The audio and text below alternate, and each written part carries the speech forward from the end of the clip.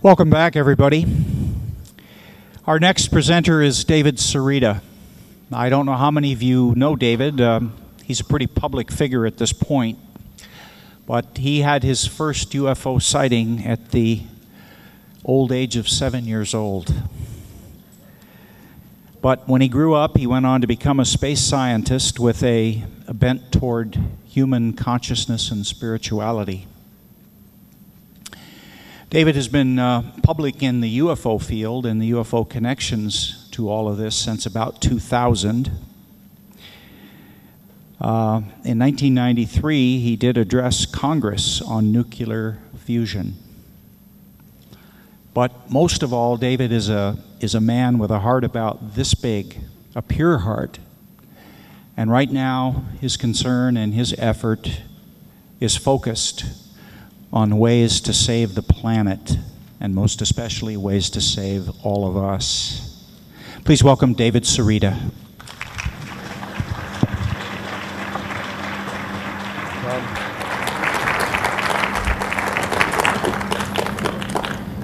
Am I plugged in? I'm plugged in. Well, I wanted to start by saying thank you for all of you to lend your minds and your ears, and it's like being in UFO University here. You know, for 7 days you're taking all these courses and they're really long, and you guys have this incredible ability to have such a long attention span and focus on very concentrated work. And I wish we could abduct all the members of Obama's Congress and make them come to the UFO Congress for the full week, and then they'll know the truth.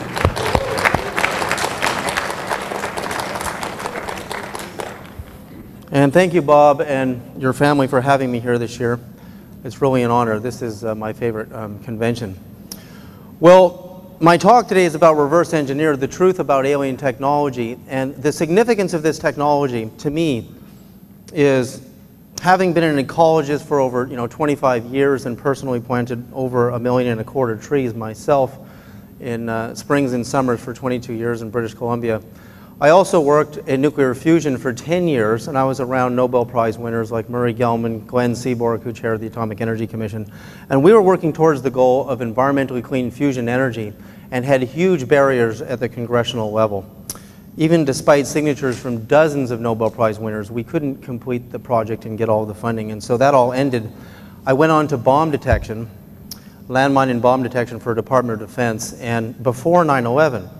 And so I got a lot of experience in the field of physics detection. And meanwhile, in the background, I spent 6 years talking to NASA's top scientists. I got to know a lot of them through my various jobs and had a dialogue with them about UFOs. In fact, where I saw my first UFO at Berkeley in 1968, I was 7 years old. And let's just fast forward here to what I looked like at 7. Where am I here? There I am. And what happened as I was walking home from school is there's this flying saucer, and there's a pandemonium of excitement. People were pointing up at the sky and looking at this thing. And what happened to me that day was that, after watching this thing for a full 20 minutes, and it looked like the Billy Meyer ship, if all of you know what Billy Meyer was down low near the campus. This was the time during the riots, the big movements against Vietnam. And my father was getting his PhD in psychology. And right up on the hill, unbeknownst to me, was Lawrence Berkeley National Lab, where decades later I would have lunch with Glenn Seaborg, who chaired the Atomic Energy Commission under Kennedy, Johnson, and Nixon, and tell him that I saw a flying saucer there. So we had some discussions about it. So, cameras back then were better than digital cameras today. There are a lot of qualities in these old cameras. So what I want to start with now is I actually ended up quite recently scouring the many 2,700 pages of the FBI FOIA Real X files under J. Edgar Hoover, and I found something I don't know how many people were aware of, but many children were test flying toy flying saucers that were using anti-gravity on July the 8th and the 9th of 1947, the same day as the Roswell crash.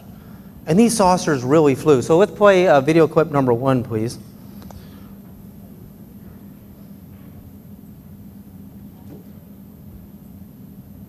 It starts Trevor with James Constable, a New Zealand naval radar operator in World War II, was the pioneer of invisible photography.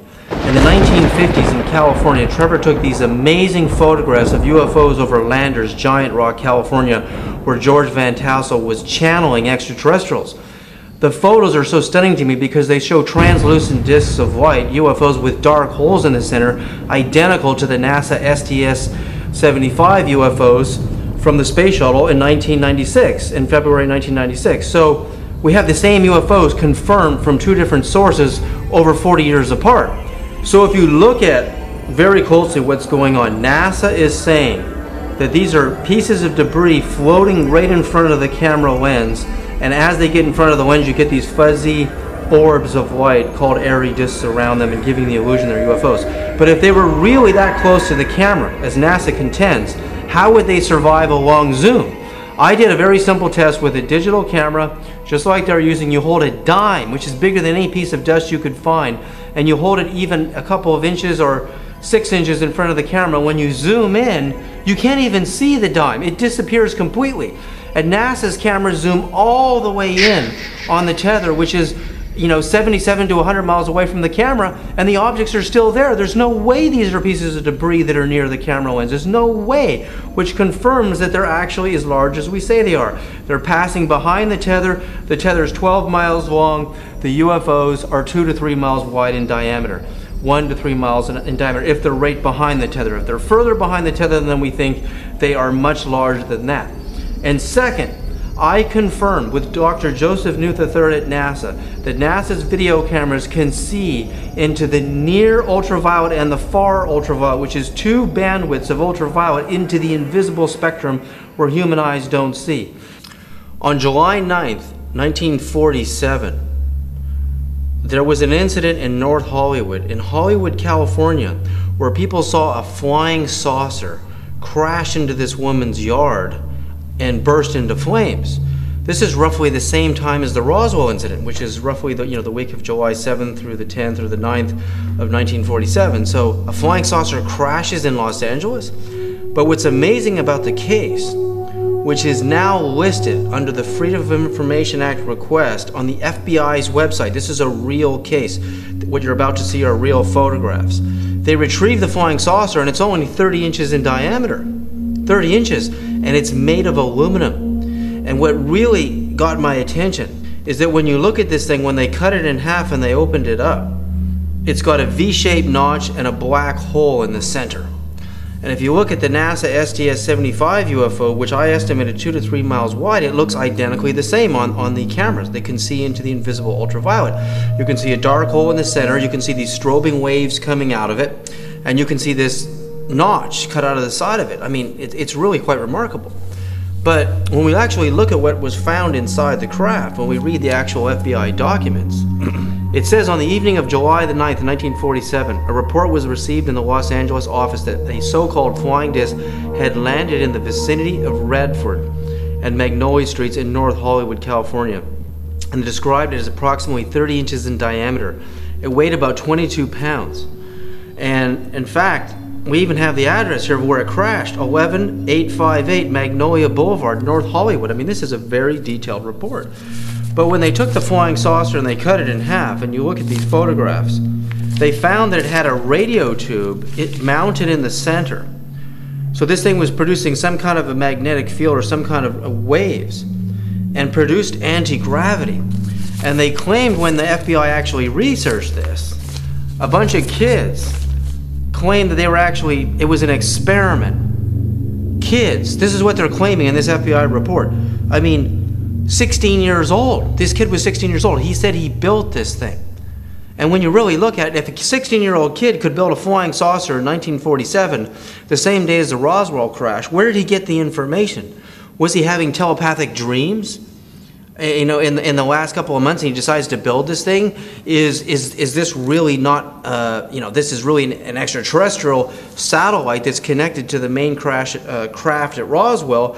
And when the craft at Roswell crashes down on the ground, it loses contact with its satellite, the little probe, and they both crash. But why a 16-year-old kid? Why is a 16-year-old kid claiming this? And if a 16-year-old kid did this, where is he today? Where is anti-gravity research today? And then, why aluminum? is there something about aluminum that interacting with electromagnetic fields that causes anti-gravity? When we look at Boyd Bushman, the Lockheed senior research scientist, he actually shows us an experiment, and he tells us that both copper and aluminum, when they're interfaced with certain electromagnetic fields and magnetism, produces anti-gravity. The point in showing that piece of video from my From Here to Andromeda DVD is there were actually quite a number of reports in the FBI files of children, and this is pre-internet days, who built aluminum flying saucers with radio tubes in the middle, and they actually produced anti-gravity.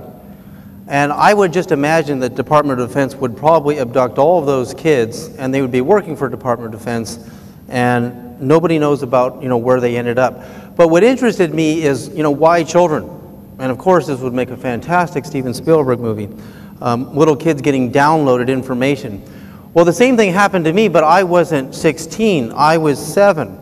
And what I saw in the pursuing weeks in Berkeley were visions and dreams that I saw one set of lights, blue-green, spinning one way, clockwise, and then a kind of red-orange spinning counterclockwise on the same axis. And deeper than that, I was downloaded how the anti-gravity actually worked. And instead of becoming a psychologist like my father, who got a PhD at Berkeley, and my mom a lawyer, I wanted the answer to my UFO experience. I wanted to know what was going on here. I could not fall down the straight and narrow. And I got answers. It took me my whole life to eventually figure out that green and blue lights are a shorter wavelength than red and orange, and that between the clockwise, anti-clockwise pairs was something called a differential. And what interests me also about the NASA UFO, if people say these are out-of-focus orbs, I gave 2 arguments why. When you pan through the window on the airplane with the little ice crystals, you can't even see them anymore.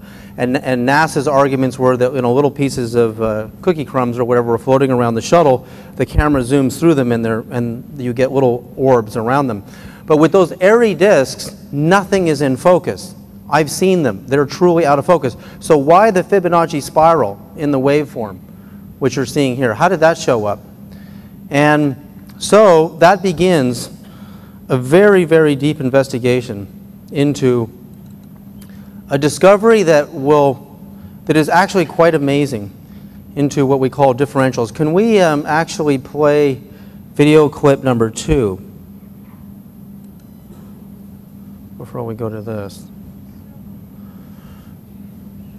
In crop circles, you have one lay of grass spinning clockwise and one lay of grass spinning anti-clockwise. I'm Barbara Lamb, and I have been researching crop circles in England since 1990.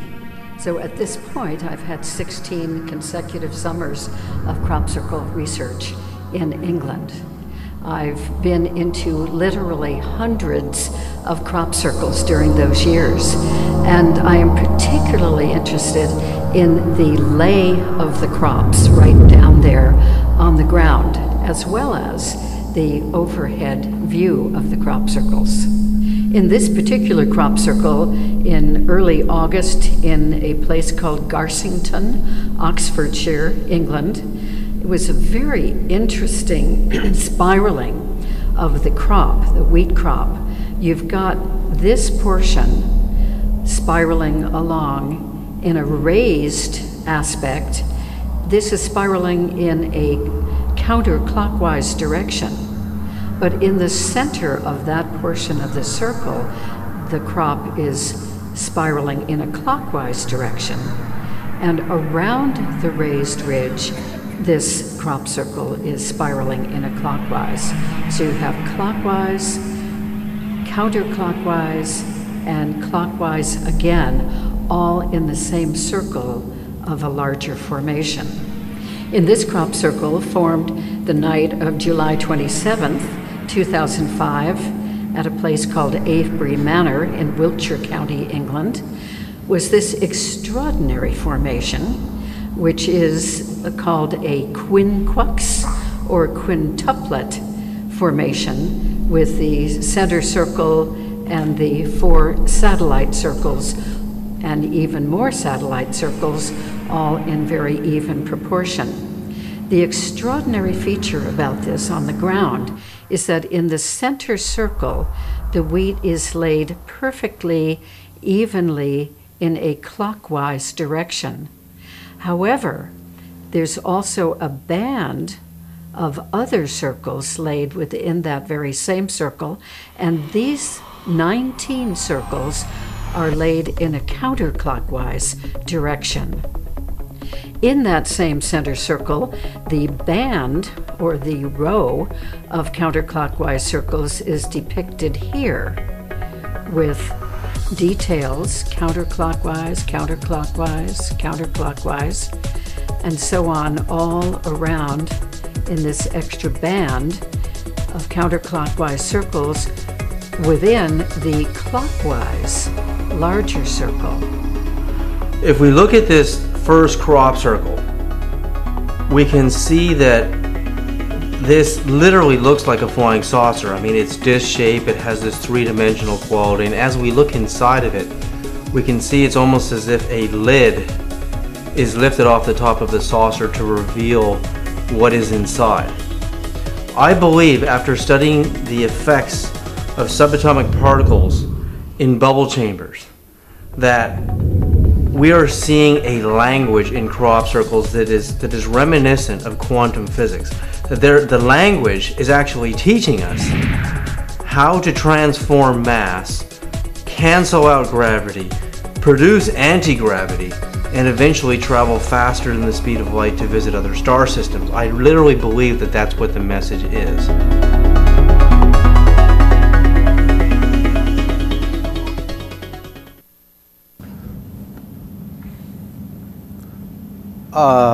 Yeah, I think we'll play the next clip in a moment.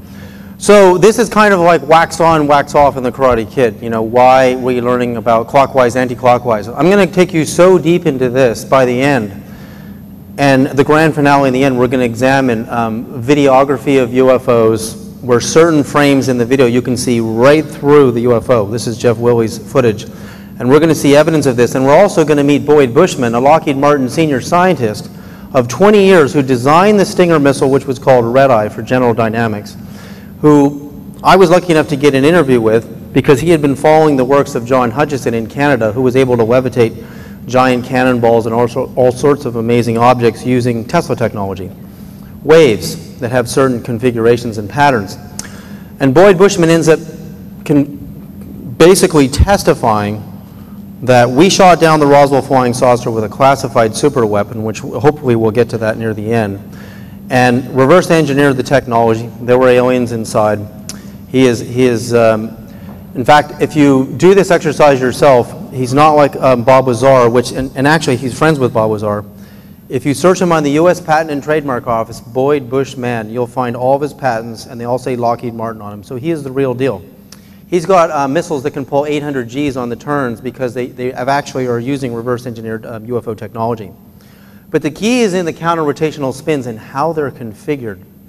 So my paper called Differentials, the Hidden Harmonic Codes of the Universe, will reveal this secret to not only anti-gravity but zero-point energy and things we can't even imagine. So what I did is, this actually goes back to my evidence, the case for NASA UFOs videos. I got tired of looking at wave models in just 2 dimensions, of just on a sheet of paper. You only have height and width, you don't have depth. So I invented something called a galaxy clock that can measure everything from the orbit of planets around a star to the orbits of subatomic particles. And for those of you who are really familiar with crop circles, you'll start to see a familiarity here in the patterns of the way some of these subatomic particles move. But I quickly, and of course, the way galaxies actually form. That's my phase 2 galaxy clock on the left. But without going into that, because that's an enormous exercise, I started looking for something called differentials. Newton's third law says that every action, if I move my hand, will meet an equal and opposite reaction. And I didn't believe that, having studied quantum mechanics and physics for over 20 years now, that there had to be something called differentials, which are vibrations that are leftover energies when 2 forces compete with each other. In fact, if you draw a circle clockwise with your hand, this actually looks counterclockwise to you because of where we're facing. if another wave meets this wave and they're both spinning the same direction, you don't get any friction, so you don't get any vibration. But actually, what I found is everywhere there were these counter-rotational spins that as they move against each other, they produce vibration. And this is a NASA three-dimensional model. This was actually a movie of our Earth and some of the hidden fields. The purple toroid cross-section is the familiar Van Allen radiation belts. They're spinning counterclockwise, while the green belt, known as the plasma pause, spins clockwise. And the gray belt, no, the green is the plasma pause, the purple is the Van Allen, right. And then there's the gray lines, which are also, they're all going counter-rotational. But notice they all have different diameters and wavelengths. The green one is much larger of a loop than the purple one, which means as those fields vibrate across each other, they produce vibrational energy patterns, but there's a leftover energy. And I thought, you know, this all goes back to my experience in the UFO, the counter-rotational spins. This particular paper, for people who are really interested in it, you can purchase it after the show at my booth. But even an ocean wave. For an ocean wave to curl, let's say this wave here in my hand is moving at 5 miles an hour this way, and this wave is moving at 6 miles an hour this way. When they collide, you have 1 mile an hour going this way left over. That's called a differential, or leftover force, and that's why the wave curls.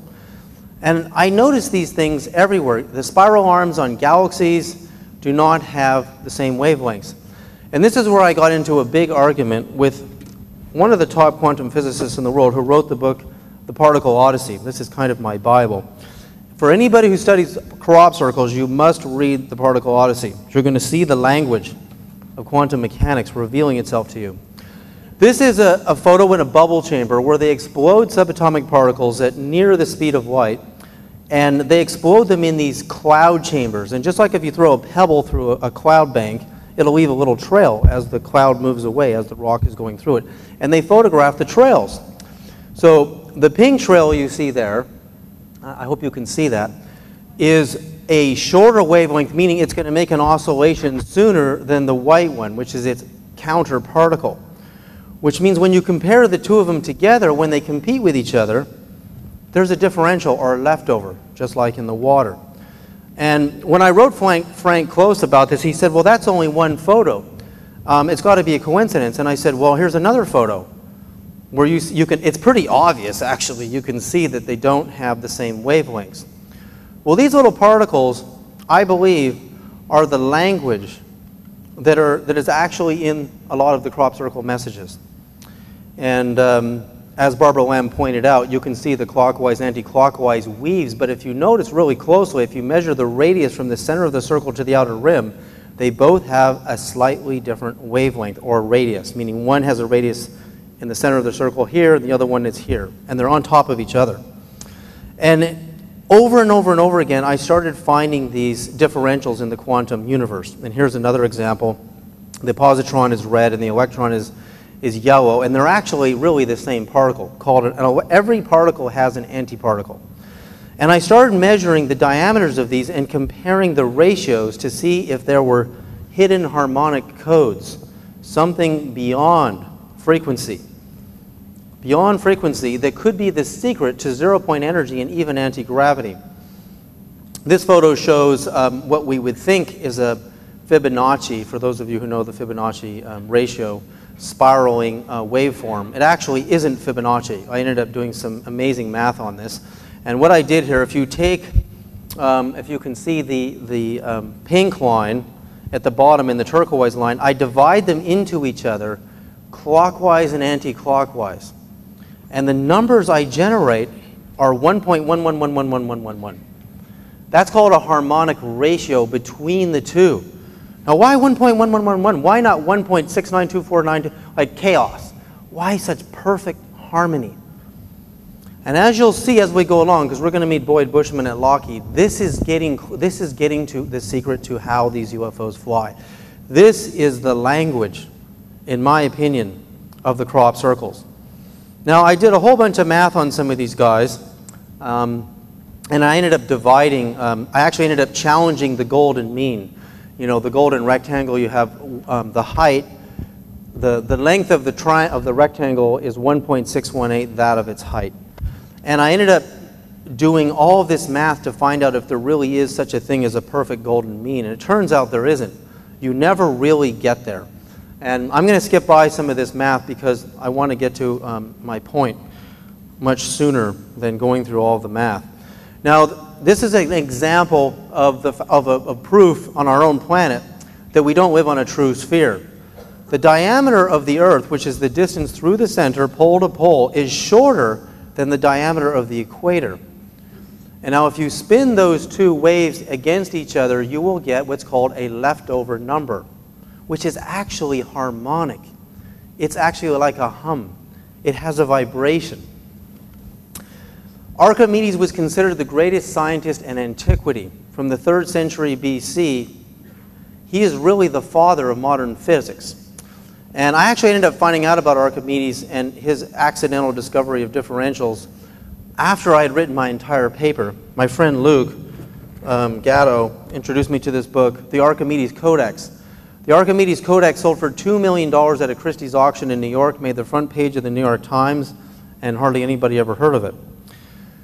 It was the first time we had an actual copy of Archimedes' work. And what Archimedes did, he was the first one, if you look at the lower circle, actually I think my little mouse here, yeah, this guy right in here. From the radius, from the center of the circle to the perimeter, he was the first one to define the inner and the outer circle. If you look at E is the outer circle radius, and then if you look at Z, it's the inner circle radius, but he didn't put it in a differential language. What interests me about Archimedes is he tries to do something called squaring the circle. He takes your half a circle and he fills it with infinite triangles. If you look at the arc on the bottom, he just packs triangles, and what's amazing is he opened something called infinities, that a circle could never be squared. No matter how many triangles you packed into the tiniest spaces, there would always be something called a leftover space towards infinity. I was so excited because I realized I knew what this was. This was a differential. And Archimedes is actually the father of pi, which of course we take the diameter of a circle times pi, and we're supposed to get the circumference of the circle. I'm going to show you an amazing mind puzzle. Because Archimedes admitted that pi was, let me just find it here, was smaller than that of 14,688 in ratio to 4,673.5, but greater than that of 6,336 to 2,117. These are harmonic ratios. He couldn't resolve the circle. And this, what I'm about to show you, is an incredible mind puzzle. You draw a line with any thickness, and you realize that my line is 100 centimeters long on both sides.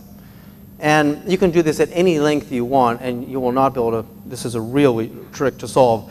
As soon as I make a circle out of it, I have an inner and an outer circle. You're going to understand how this relates to crop circles and UFOs very clearly. Now, when I measure the inner and the outer circle radius, and I multiply that by pi, 3.14, etc., I get two different numbers. But I started with the same number on side A and B. How the heck did that happen? How do you solve this problem? Why did the inner circle have a shorter length than the outer circle? Well, this all goes back to Archimedes. No matter how small I draw my line and I make a circle out of it, I'm always going to have an inner and outer circle.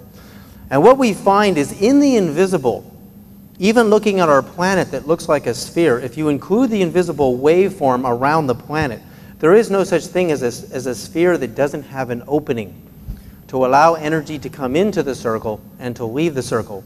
This is the way electrons actually spiral in the quantum universe, and you'll notice there's all these different gaps as the electron spirals along. Those are openings. This is a very complicated subject which involves Cherenkov radiation. When you move light faster than it can normally travel through water or through glass or any medium that tends to slow it down, it emits a form of radiation. And I noticed that it's forming a vesica Pisces. How many people know the vesica Pisces shape? When two spheres come together, in the space between, you get the shape of a fish, or the vesica Pisces. And that's proof that actually there are two waveforms at work here to produce this shape. So this is actually what a true circle should look like, with a little opening at the top. And in the background, you can actually see the spiraling motion of electrons. So when you look at any shape, a square, a cube, or the spiraling motion of the way electrons spin around protons on the left, you now have this awareness of the inner dimension of the circles and the loops and the outer. And that between them, there's a harmony that produces what are called differential vibrations. Even if we look at a sine wave on the left, or the radius from the center of an atom to the outer rim of it, we can see there's something that no one else has ever seen. Now this is, for those of you who like crop circles, this is really going to come slamming together. This is my swimming pool. And there's more going on in your swimming pool than you can possibly imagine, which you're going to see here. There was nobody in the swimming pool that day. And my wife Crystal and I started to notice these little bubbles and spinning vortexes on the bottom of the pool, and there's no wind, and it's very smooth. And I went, oh my God, look what those things are doing. So let's start by playing. First I'm going to show you the movie. And in the movie of the vortex, which is only 1 minute, remember the crop circle has the counterclockwise right on top of each other. You'll see the black spiraling like Milky Way galaxy spinning counterclockwise, and over time you're going to see a bright radial line spinning clockwise right on top of it, and then it's going to start forming sacred geometries in the differential space. So can we play a water vortex, please?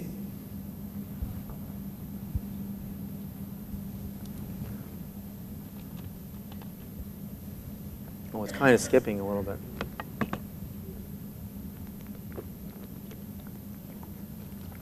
Now look at 9 o'clock. Now you see those bright lines. It's kind of in slow-mo here. And the bright lines start to emerge, and a lot of interference patterns form at 9 o'clock. Don't worry, I'm going to show you this frame by frame. And right on top of the counterclockwise, we'll start to see bright lines that will be spinning clockwise. It normally doesn't play like this, it's actually somehow in slow motion here. Yeah, there's your bright radial lines now forming at 9 o'clock, and actually it's hard to see the way it's framed like this, but it's almost over. I'll show you the still images. Yeah, okay. Let's go back to the slideshow. So the first thing I noticed is, of course, you see the spiraling, it reminds you of the Milky Way galaxy kind of spinning, and you have this kind of black hole, effect in the middle.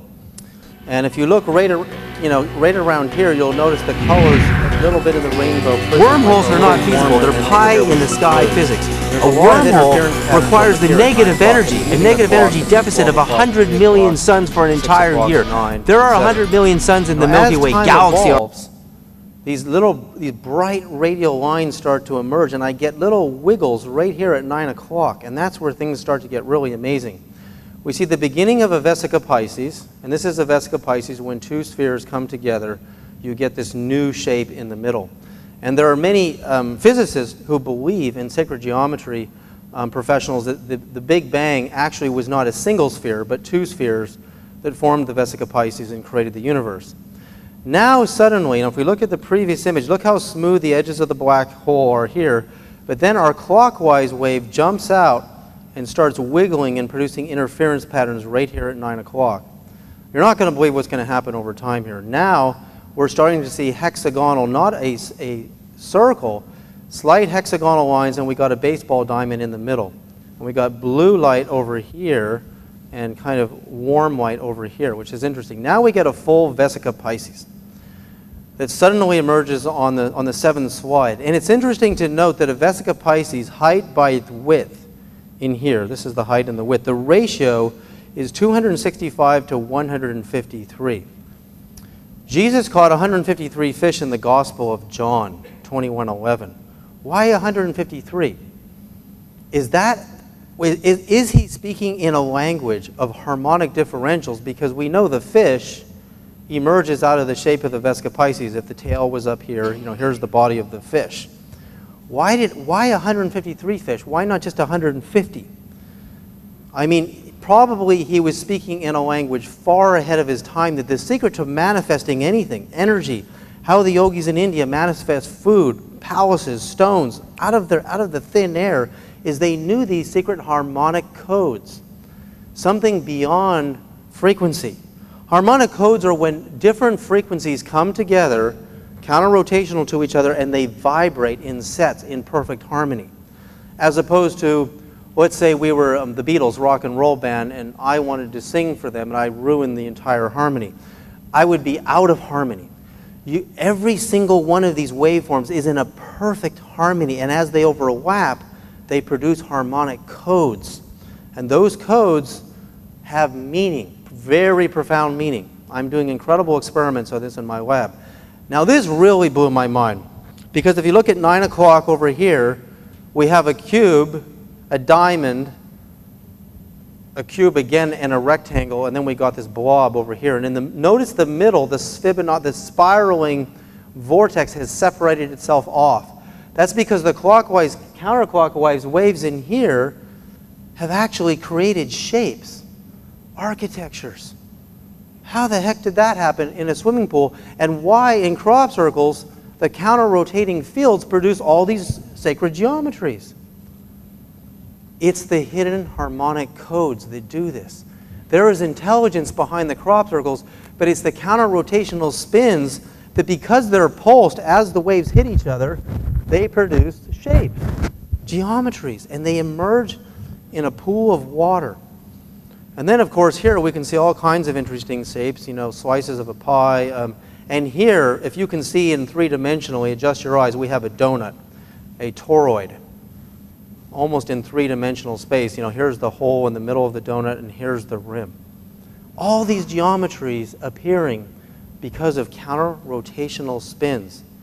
And here, by the time the interference patterns got very evolved, we've got in the middle, if you can see it in here very faintly, it's a pentagon, which is kind of weaved inner and outer with all of our different shapes on the outer rim. So that's just the beginning. How do we get to the secret to anti-gravity? How do we get to understand that this is actually the secret and the language hidden in the crop circles? Let's play the next video, please.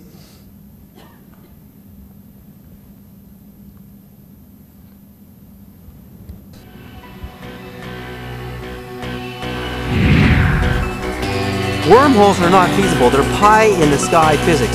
A wormhole requires the negative energy, a negative energy deficit of 100 million suns for an entire year. There are 100 million suns in the Milky Way galaxy, our whole galaxy. You have to extract all of their negative energy for a whole year to make one wormhole big enough to fit a quarter through. What civilization is going to access all of that energy to make one wormhole to fit a quarter through? And if you want to fit your whole body through the wormhole, and then your whole family, and teleport to another dimension, you're going to need the negative energy of multiple galaxies. This is not how they are doing it. This is like a caveman banging his head against the wall and saying, I'm going to get through the other side of that wall if I have to smash my way through it. Wormholes don't work. Wake up, people. You have to find out how this is happening. We have to find out how to get to Andromeda, and we're never going to get there with drawing pictures of wormholes and telling ourselves that we have to attain the negative energy of hundreds of millions of suns. This is not how they are doing it. They are doing it by transforming the mass of their spacecrafts, and they're getting out of space. A lot of people are doing nothing more than getting huge quantities of mass and see if they can get a gravity wave to cause things to move. Mm-hmm. Well, that isn't what we're talking about at all. Mm-hmm. So I wondered if gravity could be related to its cousin magnetism. Mm-hmm. And so I found that when I take two magnets together, I have some neodymiums around here that I'm actually afraid of. They're so strong. They can danger you. Mm. But anyhow, you take a magnet, you go to put them together and they go clunk, right? Mm. But you take one of them, move it around, and all of a sudden it doesn't want to go together. The repulsive. So I got I ordered one at $5,000 a piece. Wow. with a 1/4-inch hole through between both of them, and I put a brass bolt and I tightened them down, forcing them together. Mm-hmm. And then I put them together in a thing that looks kind of like a rock. Mm-hmm. Okay, and then I got another one that didn't have magnets in it. And Galileo, in all his endeavors, he went up to the Leaning Tower of Pisa. And dropped the... And he dropped a big rock and a small rock. And his buddy down at the bottom kept telling him that the large rock and the small rock arrived at the same time.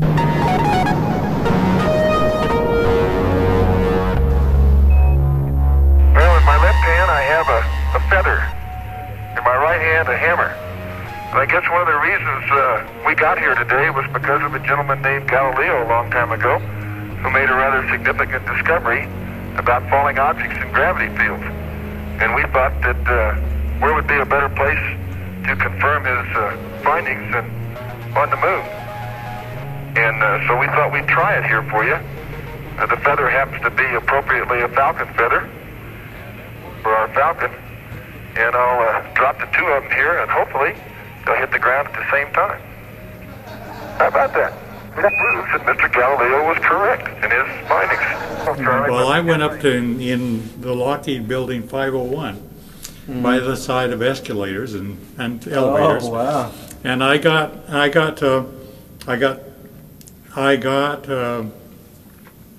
9 guys that were not educated and didn't have pre-opinions on anything. And I dropped my 2 rocks. And I said, what I would like you to do is, I told him what I would like you to do is I would like you to take whichever one arrives first, get it in your hand, and when I come down the elevator, hand it to me. Now, they looked identical, except for... So, and nobody knew what was inside? No, absolutely not. All the 9 times that I tested it, it's as though the one with the opposing magnet field extending out 3 feet on each side. I actually measured how big the field is. How big the field was, and on each side of one rock, I had a total of 6 feet. At any rate, the other rock arrived first. Which one arrived first? The one that had no magnetic field in it. So you were able to cancel out gravity to a certain degree. You were able to cancel, precisely, reduce the mass gravity effect. Precisely.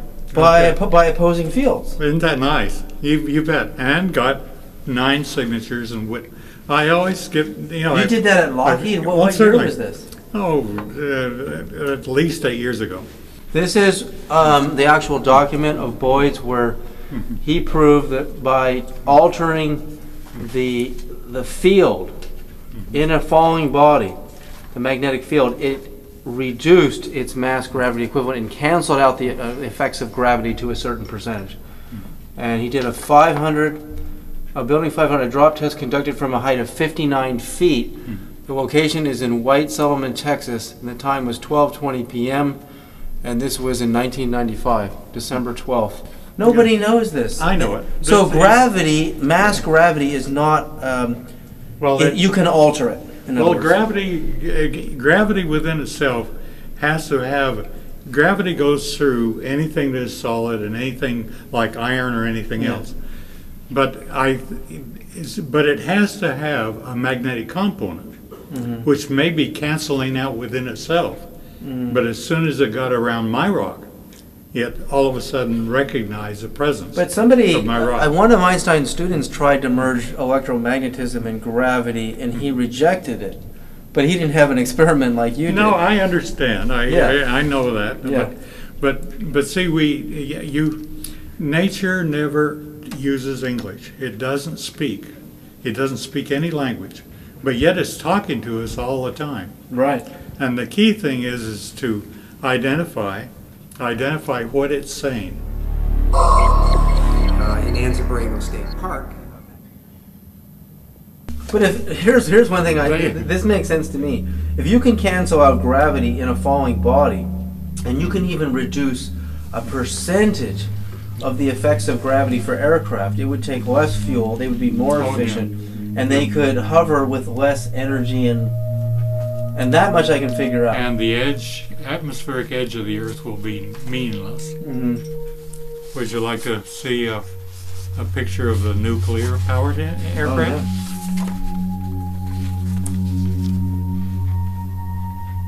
What's the date on this one? I refuse to say, but there's the nuclear pile that actually flew. that hunk of junk right there flew? It actually was in the belly, providing. Oh, that was in the belly of that. That's right. It's just like in the belly of a submarine. Providing anti-gravity. So it's shaped like an aircraft. Well, it's aerodynamic. So that we don't think that it's not using its wings. well, but, I get it. It has an energy source, okay? I understand. And it is saying in the and here's what here's what it looked like down inside of the protective. It was. And that's at Area 51? No, much closer than we'd care to admit. Oh, Texas. Well, I mean, Lockheed's of the contracts here was in the paper this morning. $27 billion in the last couple of years. Most of the majority of the defense contracts are here in Texas with Lockheed. I mean, Well, that's certainly. pretty much. No. Yeah. That's why I don't mind having a retirement from them.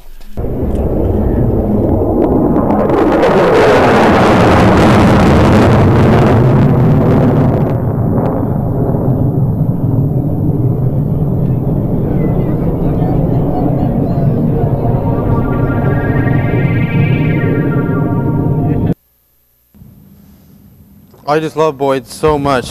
He's a really charming individual, but one of the things he told me before we go back into differentials and the secret to anti-gravity that he just gave us is that it's really hard to understand this, that in 1927 at the 5th Solvay Conference on Quantum Mechanics, all of our greatest physicists were working on mind over matter before World War I and II came along.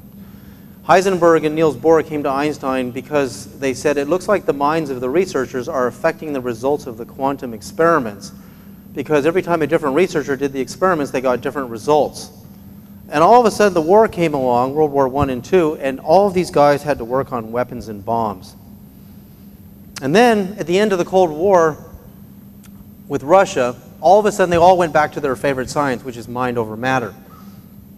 Boyd has told me, of course, he's a weapons scientist. He has missiles that can pull 800 Gs that are completely classified. And we have weapons that are shooting down the ETs, actually, that have been revealed to me and are very, very powerful. They're way beyond missiles and bullets and anything you can imagine.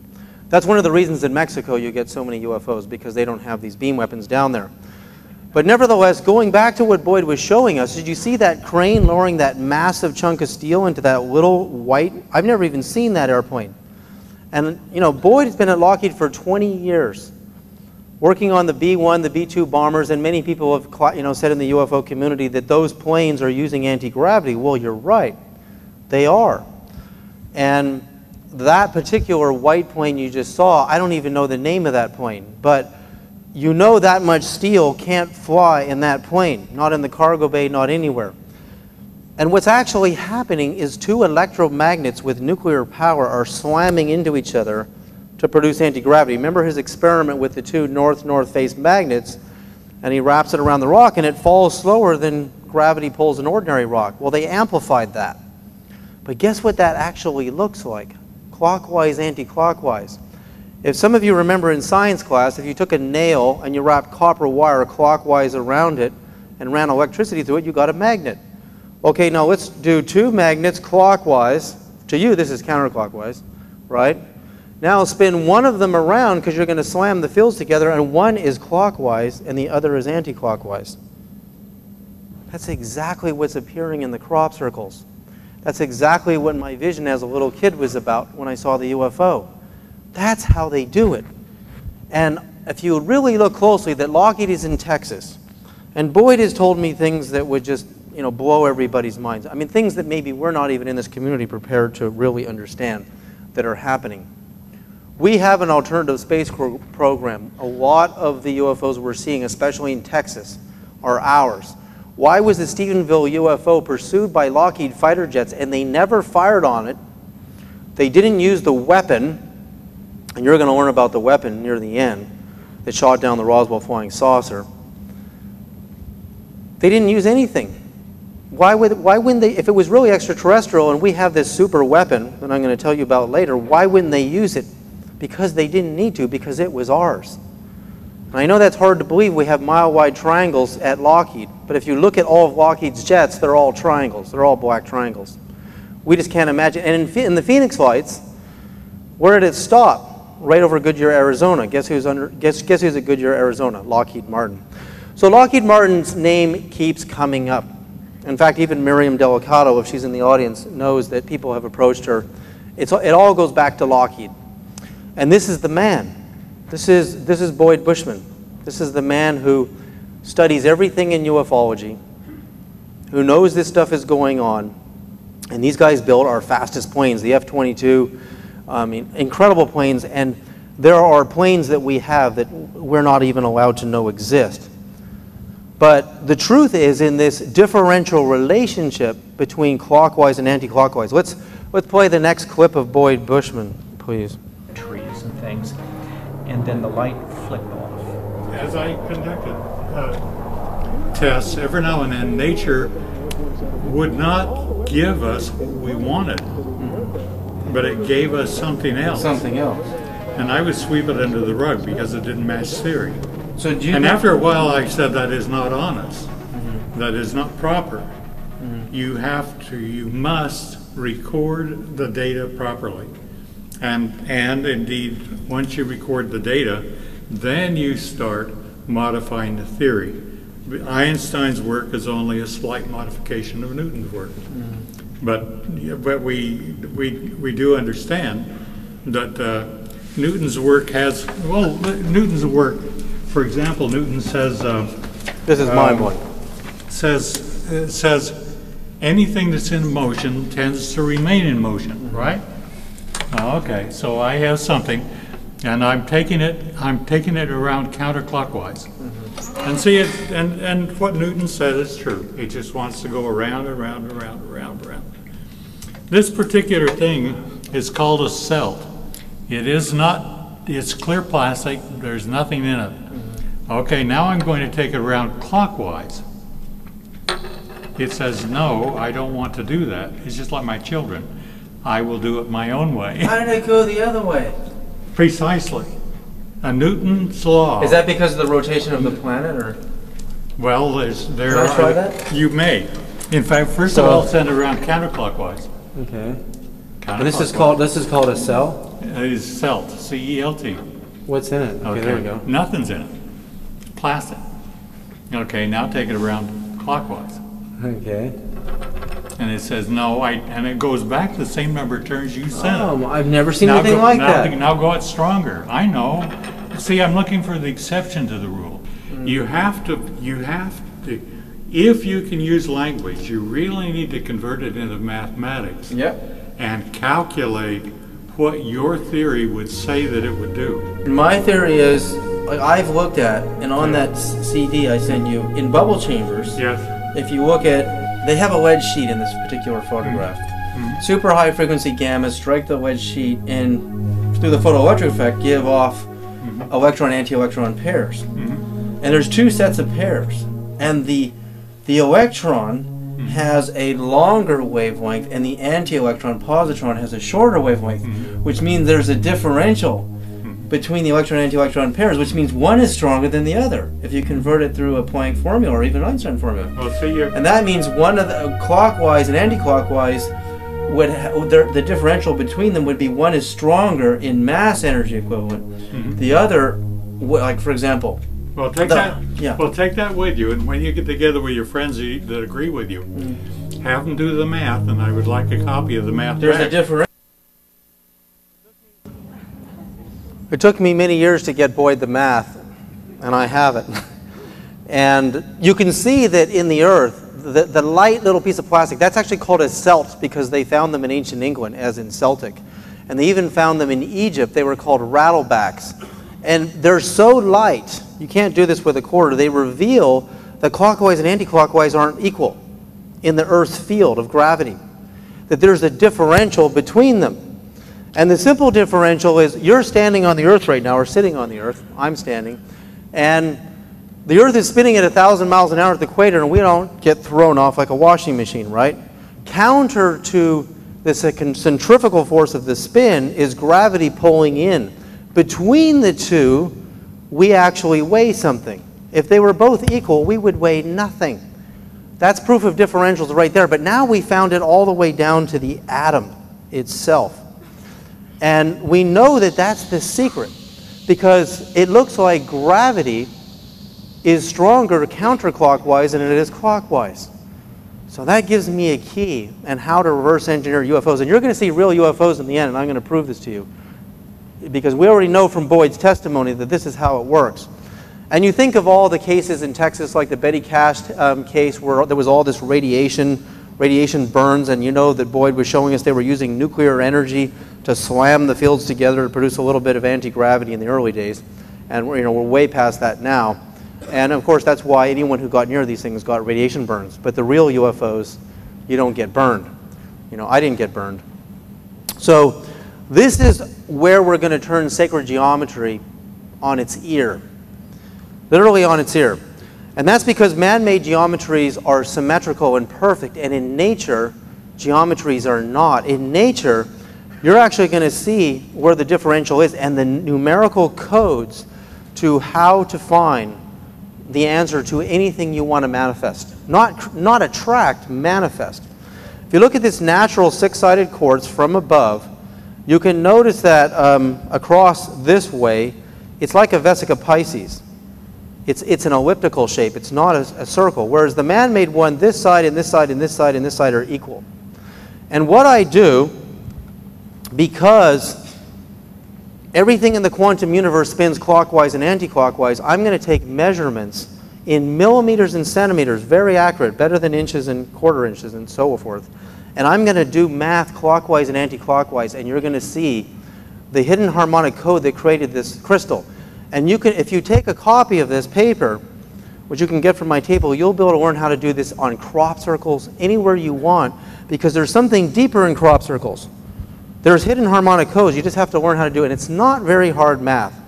So we notice that two of the sides on this quartz crystal are both 4 centimeters. This is the actual size of the crystal.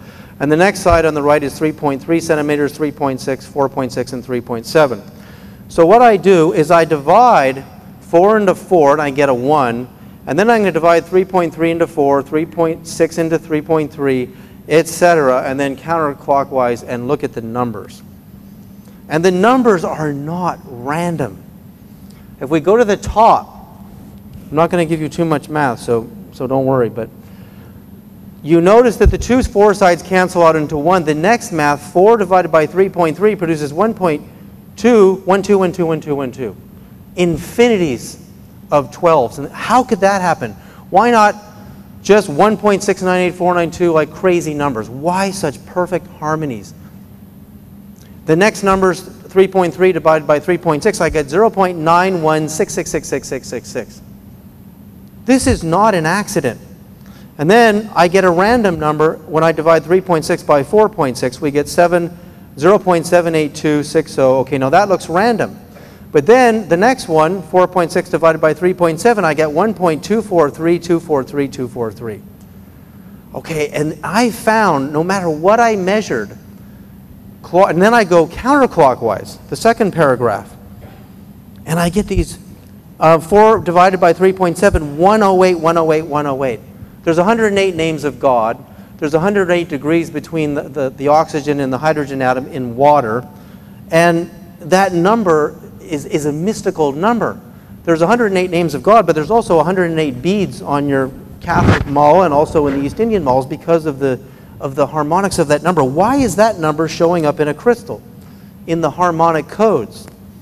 Well, what I found is that when I make my electromagnets cross each other's paths counter-rotational, they have to be in code or you will not produce zero-point energy or anti-gravity. And literally, these are everywhere. Now, this is amazing.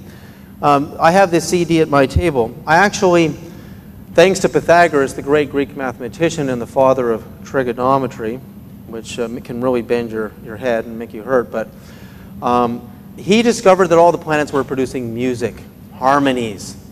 And you can only get a vibrational sound when you have waves that oppose each other and vibrate together in sets. So we exposed the NASA actual sound of the sun, which sounds Exactly as the ancient Hindus said, the true sound of Om is the sound of the sun. In fact, there are many cultures that actually describe this, even the native Indian cultures, of the actual sound vibrations of nature. And if, for those of you who know the Masaru Emoto effect, we expose the sound of the sun to water and instantaneously flash froze the water, and the symmetry is beautiful. So what I did is on each crystal, I measured from the center, which is a double dodecahedron, all the way to the perimeter. I measured in centimeters, just on a scale model, and I got different numbers, different radiuses. And when I did the same math, counter-rotational, I got these incredible, coherently beautiful numbers. Starting with the first one, we divide side 1 by side 2, which is 10.5 by 11, I get 0.954545454, and those go to infinity. What Archimedes called infinities is when you tune into these absolutely perfect vibrations, everything starts happening like magic. Unimaginable things. Everywhere I saw it. 9.5 by 11, 0.86363636. And I got, what's interesting in the water crystal on the sound of the sun is I got 2 sets of random numbers and 4 sets of coherent numbers. And 2 goes into 4 2 times, so it's a ratio of 1 to 2. Wasn't it interesting that water is 1 part oxygen and 2 parts hydrogen? That's a ratio of 1 to 2. And when I went counterclockwise, I got something even more amazing. Counterclockwise, if you see down here, I've got 11 divided by 9.5 produces random numbers, but inverted 9.5 divided by 11, I get 0.8368336363636. So those numbers are not just crazy science. Those are the harmonic codes that caused water to manifest. Our sun is made mostly of hydrogen, a little bit of oxygen, and minerals, and it produces nuclear fusion.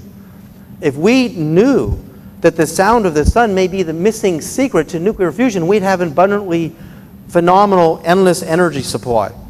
In fact, at NASA, they're now actually studying the sound of the sun, and they realize that, in fact, I've talked to Boyd Bushman because I sent him a paper on this, that the sound that the sun produces may be harmonically arranging the atoms to prepare them for nuclear fusion. Why is it that our nuclear fusion reactors, and I worked in this field for over 10 years, can produce temperatures way hotter than the sun's core, which is about 27 million degrees at the core? We can produce 500 million degrees, even billions of degrees, and we still can't fuse hydrogen. Why? Our bodies are made of the same stuff as the sun: hydrogen, oxygen, and minerals. We're the same thing. Now, when you understand this, that it's really about the hidden harmonic codes to produce infinite energy, nuclear fusion, anti-gravity, you just have to study what the codes are. And in the real crop circles, I'm going to be able to do this math and decode all of them if I could get some perfect dimensions on them. But I believe with these code numbers, I can make it rain. That's what I predict. Anywhere. Because these are remember when you looked at the quartz crystal? There's 2 waves that interfaced that, in fact, Marcel Vogel, who invented the early hard drive systems at IBM, what they did is they filmed crystals forming from their liquid state to their solid state. But they used invisible cameras that can see into the ultraviolet. And what they saw is like a hologram. These beautiful waveforms, counter-rotational to each other, were producing a harmony. Then the crystal would manifest, and then the waves would leave as if they were intelligent, just like crop circles.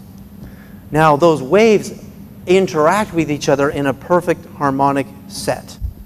And then you get a manifestation, a crystal.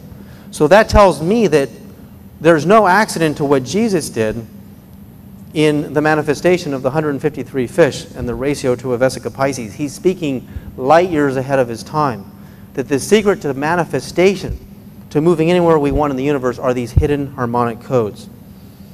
Now, I did a little experiment with the golden mean, which is the perfect rectangle, which you can see at the bottom of the screen over here.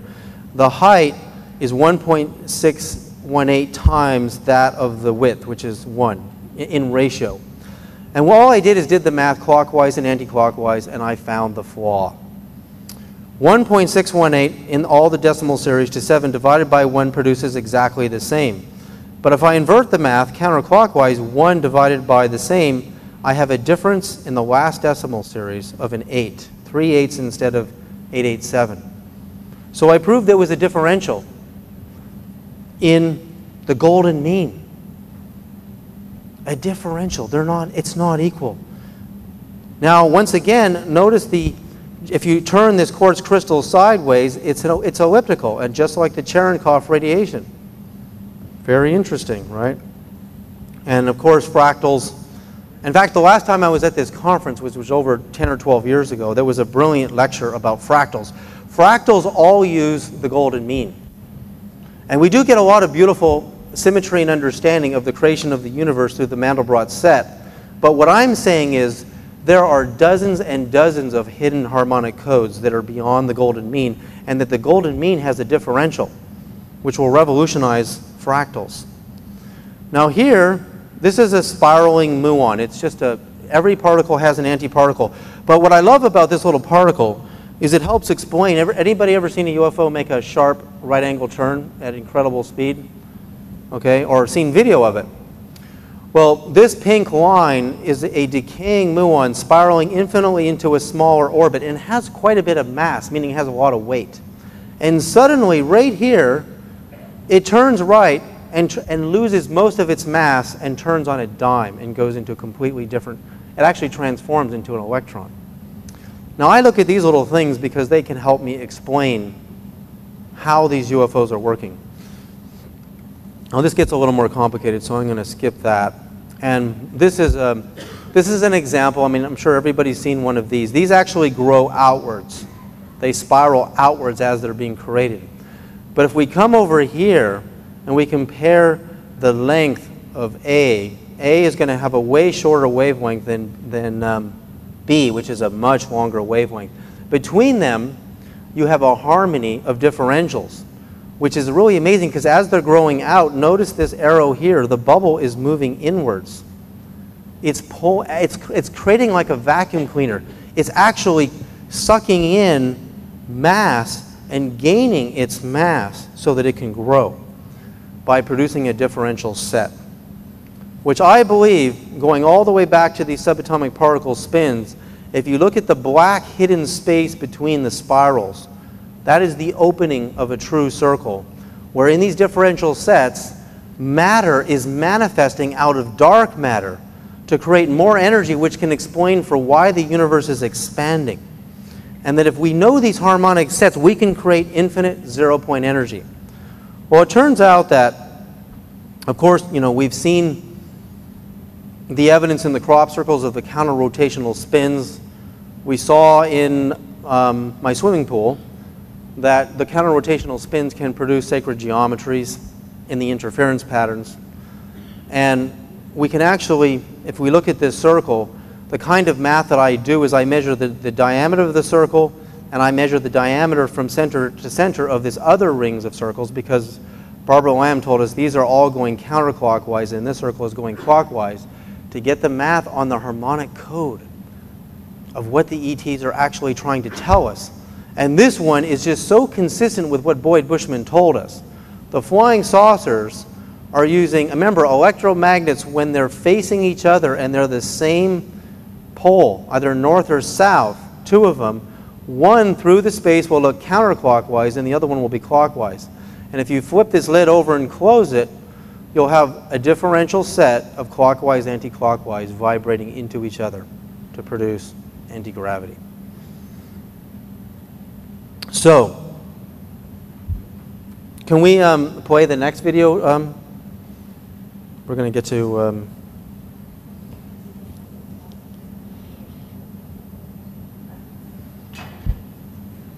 in crop circles, you have one lay of grass spinning clockwise and one lay of grass spinning anti-clockwise. The dual function is always there.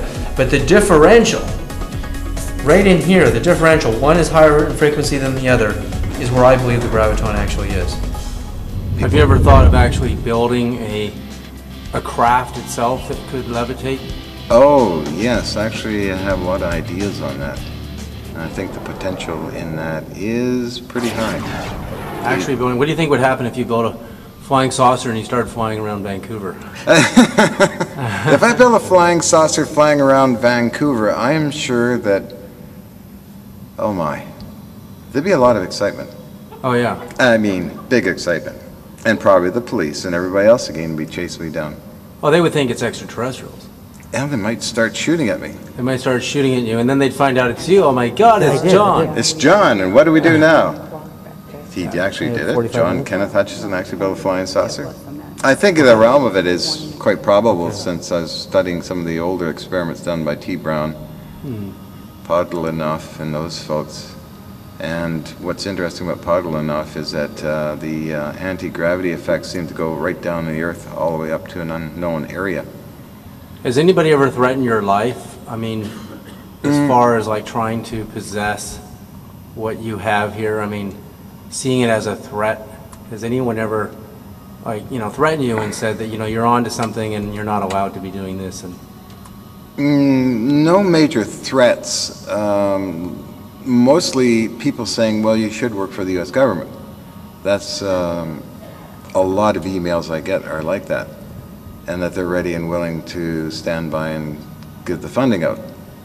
But I've never been threatened. I've been also approached by religious groups saying, well, my duty is to continue on with this and make it a practical system. yeah, I mean, if you can levitate an iceberg, you could end a drought. I mean, you could land in a dry lake bed. You could change architecture. The work that Hutchins has been doing, he has Tesla coils, he has Van de Graaff, and he has, very frankly, static electricity generators. Notice that data doesn't have to make sense. Right. Data just has to be truthful. The truth. That's right. It's more important than proving Einstein right or wrong. Okay, now his data showed everything from a chocolate milkshake snaking toward the top of his room, to bowling balls floating in the air. To I have all his data, and I've been you know, following it. I am a senior scientist from Lockheed Martin. I have been a senior research engineer for Howard Hughes, Texas Instruments. Nevertheless, we've been working for some time now in order to determine where the next energy levels are going to come from. We now by that I mean we aren't talking about wind or solar or even atomic. We have other formats of energy that we've theoretically proven that are available. Not only that, but there have been significant developments, and many times the things that we look at and call UFOs are really some of the developments that we've been involved with. That Lockheed has been involved with?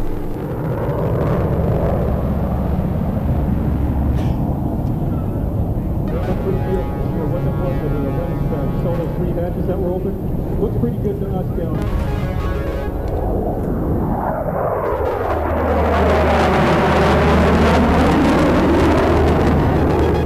So are these some of the UFOs we're seeing, you believe, are ours? They're United States military?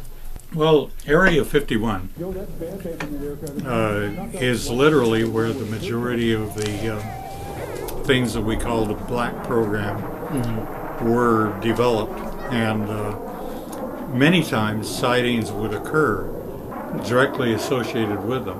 So you had a number of sightings, and then... I think what Boyd is saying is very profound, because we know from Ben Rich, the former head of Lockheed Skunk Works, and it was actually thanks to MUFON attendees at his lecture at University of Southern California, that they recorded him saying that, and now we have double confirmation from one of their senior research scientists that it would take an act of God to get this technology out to benefit humanity. My goal is to get the ecology movement to merge with the UFO movement, to really understand that we need a Congress. We need our Congress to become the UFO Congress, to extract the best technologies we have to get us off of foreign oil. So moving on here, Jeff Willey's footage, and you can see Jeff Willey's footage here, really interests me because I studied it frame by frame. And it looked a lot like, and I noticed the flying saucer was on its side, which means the occupants are not affected by gravity at all. And this is kind of a video frame of his flying saucer. And he had two sightings, May 24th, 2003 and May 24th, 2005. In the 2005 video, I pulled into my high definition editing bay and I was amazed. Now firstly, his camera shoots with interlace frames. There's two frames that interlace to produce one image of video. And because he's hand holding it, luckily we got a little bit of a staggered image. And what's in the center of it, you can see right through the UFO, and what do we see? We see light shining off of the edge of what to me looks like a concave Tesla coil and the ghost-like image of the UFO. The reason we can see right through the center of it is because it's producing a lot of ultraviolet and X-rays which go through solid objects. But right here, very faintly, we see a wider Tesla coil ghost-like impression superimposed right over the other one. And this really interests me because I did some rough measurements on the diameter of one versus the other. And I actually got a ratio that was very close to the golden mean. And I mean, this gets really advanced. It's very clear that, John Hutchison's levitating cannonball, he's using Tesla coils in precise sets. And that's why he gets anti-gravity, and that's why Lockheed Martin is interested in him. And here we're looking right like an X-ray machine through a UFO, and we're seeing two Tesla coils stacked on top of each other in different ratios. Now I noticed something really remarkable about this footage. I know a lot more about this footage than I'm willing to tell tonight. But no one's ever made a concave Tesla coil. You have to understand that Tesla coils produce radio waves. Radio waves are like light waves. They're the same thing. They're just lower energy. The concave Tesla coil will lens or compress the radio waves. I realized that when Boyd Bushman at Lockheed were slamming the two fields together, they were converting all of their energy into radio waves and losing it, throwing it out into space. But because this UFO is lensing its radio waves, you can recycle it right here. And which is no coincidence why these things are saucers. Because right here is another circle at the rim. And you can actually recapture those radio photons and recycle them. Now, I've been doing some work with Billy Meyer lately and in Switzerland, and these photographs are very old. It's a huge story between the fake and the real Meyer photos because they tried to trick Jim Delatoso, Shirley MacLaine, and Leon Britt Elders as to see if he could prove which ones were the real ones. This one is the real one. Notice on the bottom, the ratio of probably the impressions of what's inside are two different coils. So I did some math. And I divide this coil into this coil and actually the rim of the UFO and look at the numbers I get. Once again, I get over here 11 divided by 23, I get random numbers, but reversed, I get 2.09090909. And then I divide 23 divided by 39 and I get random. Inverse, I get random. And then I divide 39, the width here, by 11, this dimension here, and I get 3.54545454, etc. So then I took another one of his UFOs, and this is one of my favorite ones, and I'm convinced these are real. We can talk about that later. I measured in ratio the diameter of this section, this line, by the different dimensions of the coil, and I got incredible harmonic numbers. I got 0.6666, 1.16666, and down here I get 0.46666, 0.2666. So come on, this is not an accident.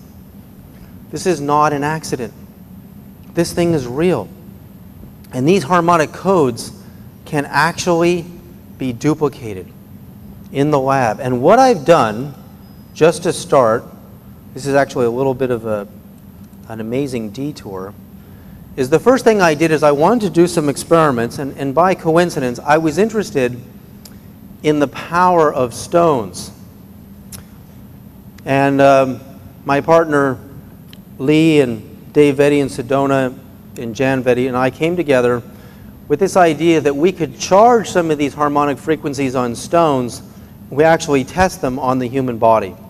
And some of these stones, interestingly enough, are the same is what the ancient Anunnaki, for those of you who read Zecharia Sitchin, the earliest gods who came to Earth were wearing these things all the time. According to Sitchin, these stones kept vibrational energies and information and blueprints in something very similar to what we call a computer disk.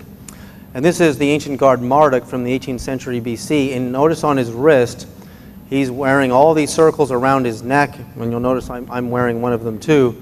We actually charge these. I actually found that certain stones have vibrational, they're like hard drives. You can store actual harmonic vibrations in them.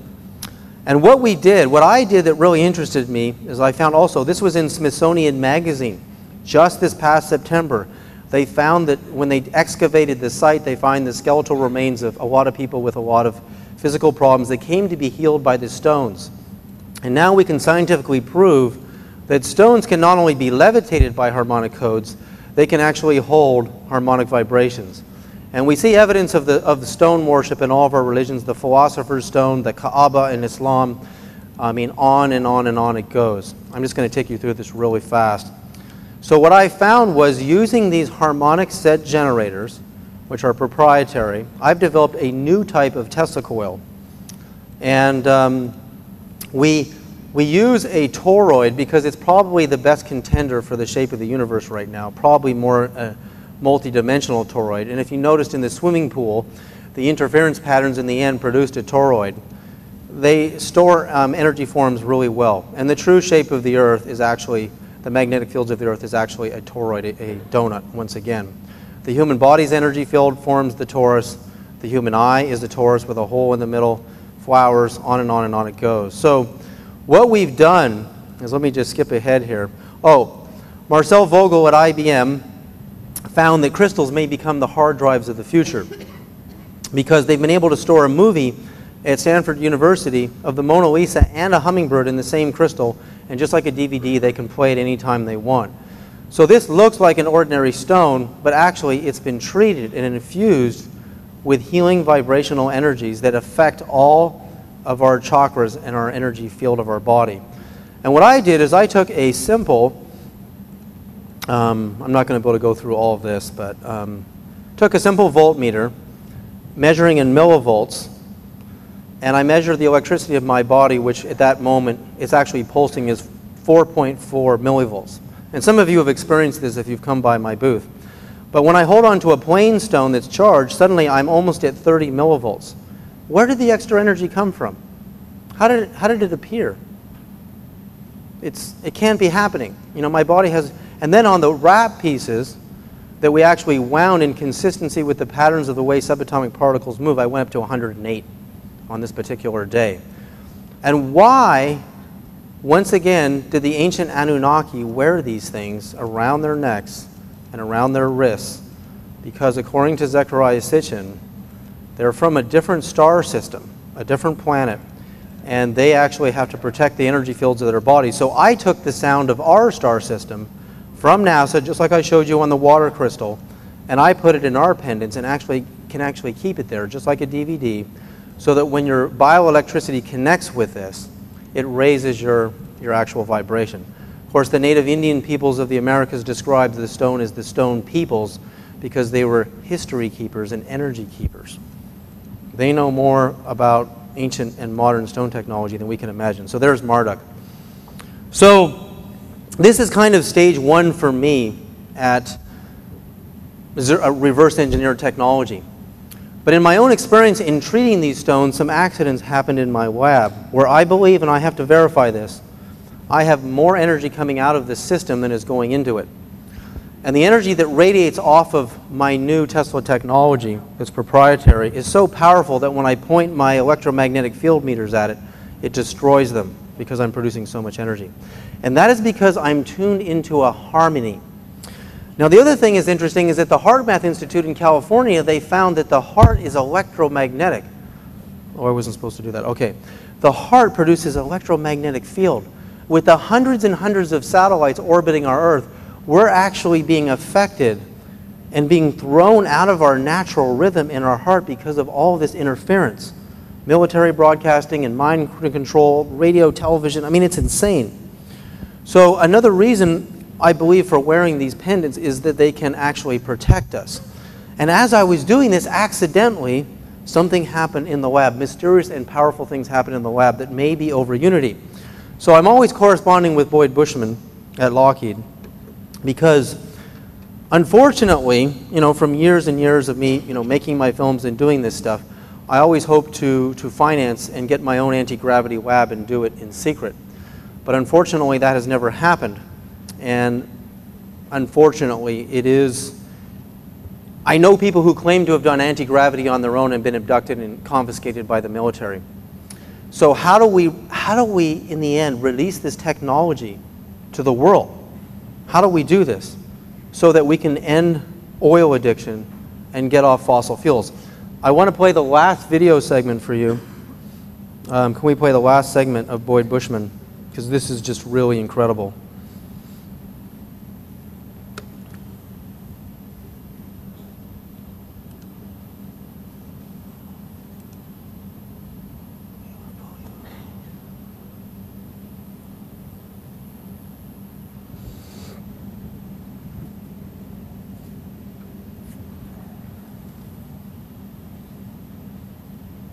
Do we have the last one? Roswell. Because I knew you were coming, I again called a friend of mine who was a Navy doctor during the same time period we're talking about.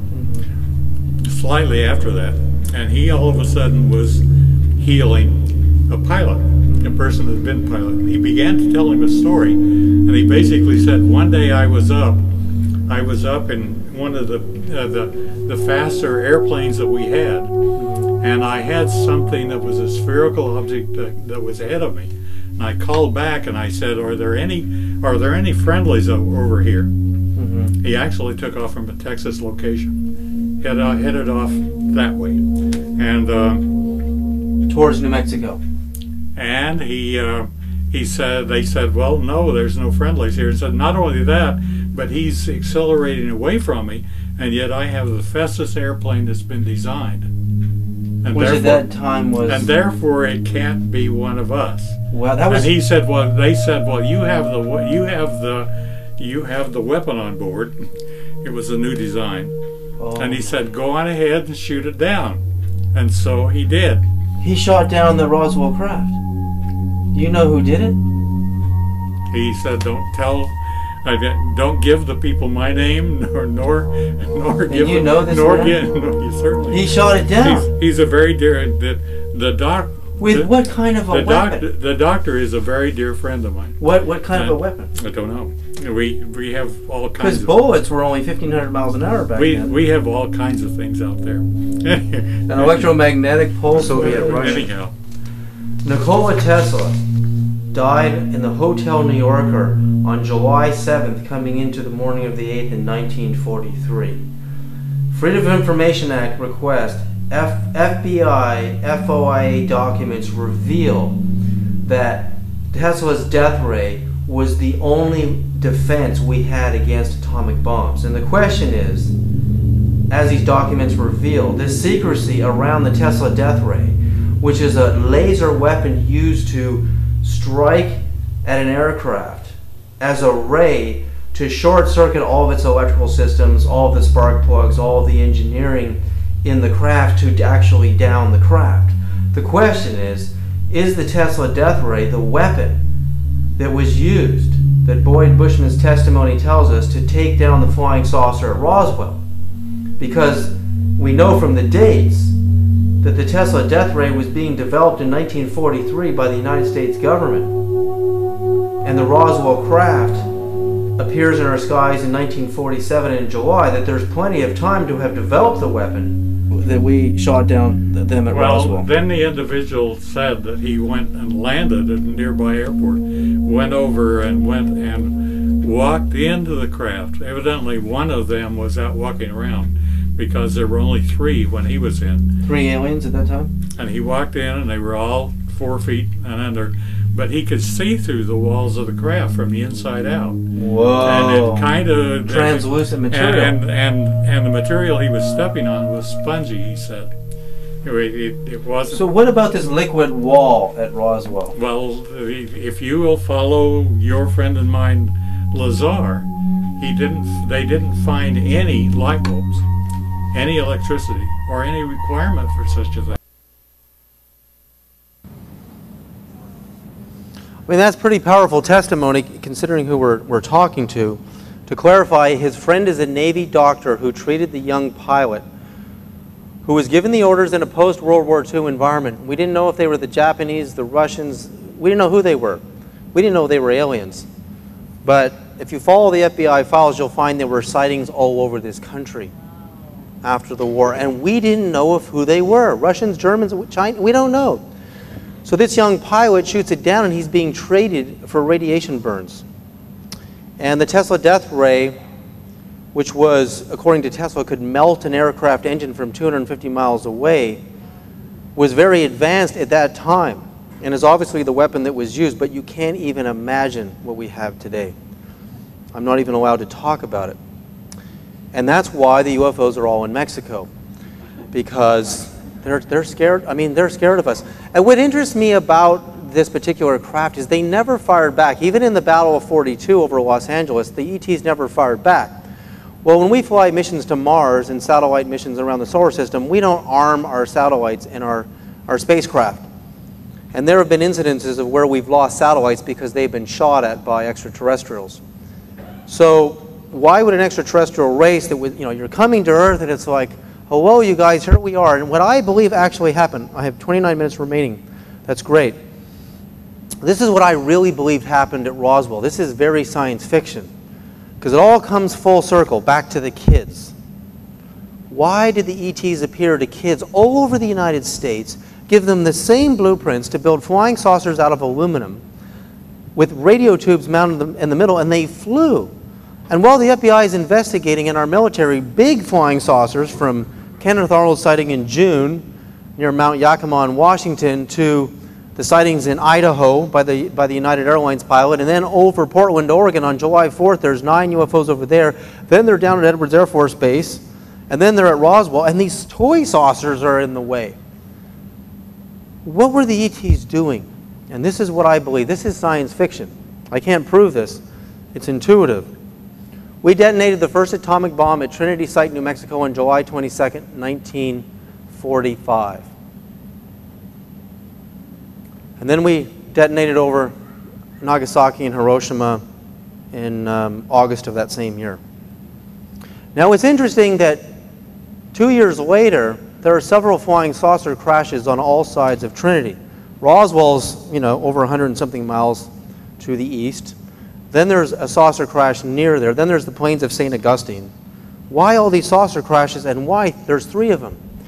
And the number of UFOs that were seen with Kenneth Arnold in Yakima, Washington was 9. Over Portland, Oregon was 9. And over Edwards Air Force Base was 9 on July, I think Edwards Air Force Base is around July the 9th or 10th. And the crash at Roswell is around the 7th or the 8th, etc. Stanton Friedman knows better than I do on that. Well, what if the ETs could see that in the future we were going to destroy ourselves and destroy the planet? And they would, at the moment of that explosion, whether it tore a fabric in the hole of space-time and they came through it, and slowly the hole was closing and they only had so much time. This is a little bit science fiction for you. And they were visiting these children, just like in a Spielberg movie, and downloading the blueprints to these kids, hoping that one of them would grow up with the answer to this technology so that in the future, we wouldn't be using nuclear energy, we wouldn't be burning fossil fuels and destroying our... I mean, even if you don't believe in global warming, who doesn't like clean air and clean water? Destroying our rivers and our streams in South America because of all these oil companies. What if the ETs, the positive ones, gave the children the messages, hoping one of them would grow up and deliver this technology? Now, I'm not saying it's just me. I'm one of them. I probably didn't even get as much information as these kids did that successfully flew flying saucers. But where did they end up? Can you imagine their families when they get this? The men in black show up at the door and say, I mean, we have to take your... Actually, the boy who built the flying saucer that crashed in North Hollywood worked at Chevron, 16 years old.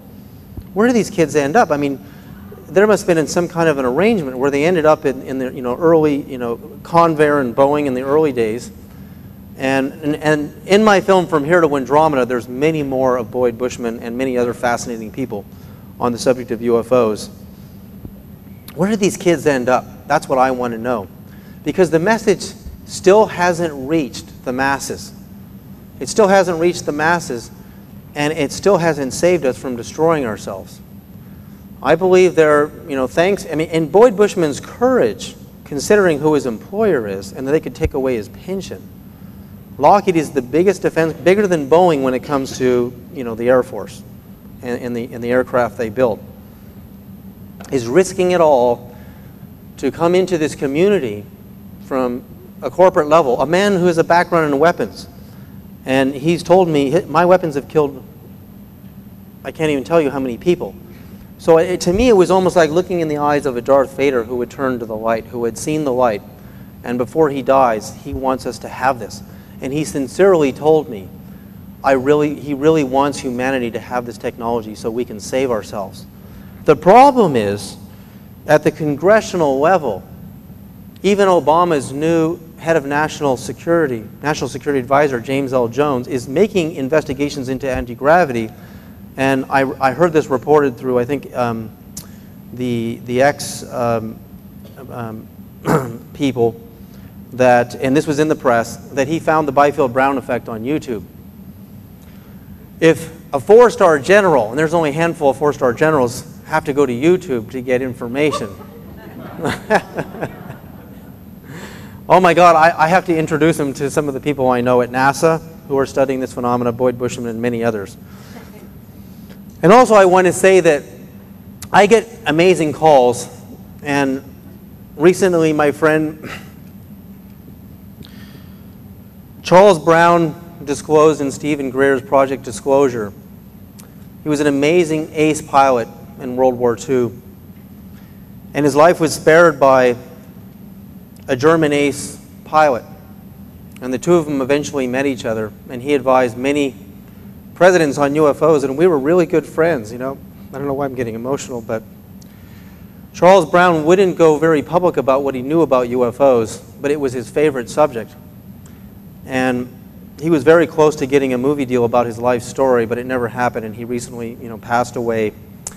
And I really cherish a lot of those Air Force and military pilots that, take the time to write me, and we talk to each other, and they give me their deepest insights into where I'm headed and convincing me that I'm on the right track. And part of that is what keeps me going. But Charles Brown left us recently, and he never got to tell his whole story. And there's many more like him. There's many more Boyd Bushmans in Boeing and Lockheed. There's many more people like him in NASA, and I hope they all start coming forward, and I hope our President Obama gets a Congress like this Congress. Thank you very much. I'll take some questions, and for anybody who's interested in my other films on consciousness studies and physics and some of these pendants, you can see me at my table. But we have about 20 minutes left, so I can take some questions.